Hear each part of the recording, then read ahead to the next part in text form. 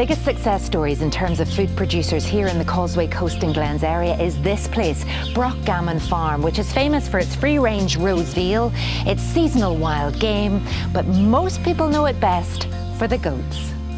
Hi Charlie, good to see you. Hi, welcome to Broughgammon. Right, and we're surrounded by these gorgeous, gorgeous baby goats. Yeah, so these what's are not our to goats. love? Exactly, you know, like they want to be part of what's going on. And if they were sheep, they'd all be stuck in the far corner, whereas with goats, they're so inquisitive, such personalities. You know, they are nibbling your coat. Nibbling at all times. Who are you? Oh. What are you doing here?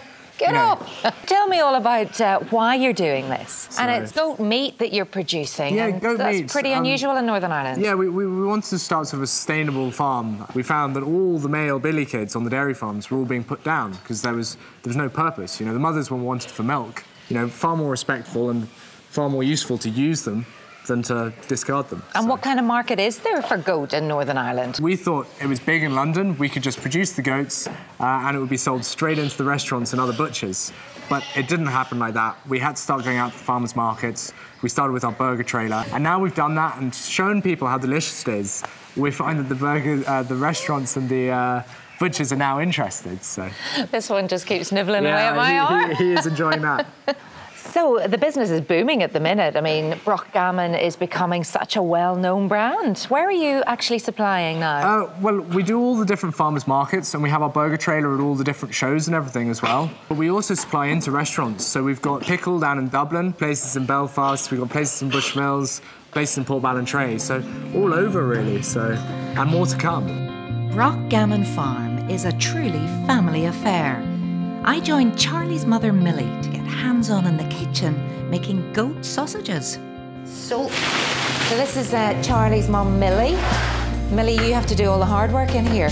Yeah, funnily enough, that's what happens when you've got boys. They do all the easy work. And we're going to make some sausages. We are. That's the fun part. What flavour are our sausages today? OK, these are merguez sausages. So they have sort of harissa paste, homemade. Spicy? Slightly spicy, not too spicy. And it's amazing here because we're actually getting to see how sausages are made, and there are not many places who would let you in to see how sausages are made, so that says it all. That's better. I can't believe how many actual ingredients go into this. Well, I know, and it is time-consuming, but it makes a good sausage. Well, that's you know.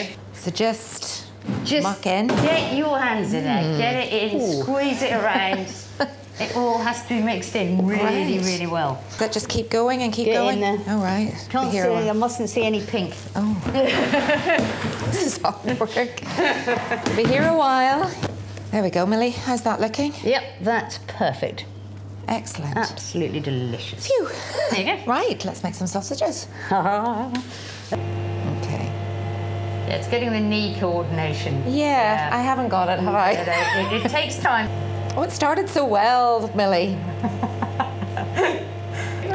Oh, she blew it. It's all over. Yours definitely looks better than mine. So this is the fun bit, okay? Right? Right. Sausage in. Sausage in. Press. Oh my word, hold on a minute. Press. Yeah, that's it. Press. Yeah? Bring it round. Yeah, that's it. And through. That's a pretty sausage. That's okay. That went really well, Millie. That was your top pupil today, I tell you, Broughgammon Farm. That's how it should look. Perfecto. Yes. Not like this. I tried. It's a good try. Look, you've got 6, 7 sausages out there. Well, thank you very much, Millie. That was fun. Not at all. That's the fun bit. I'll leave you to it.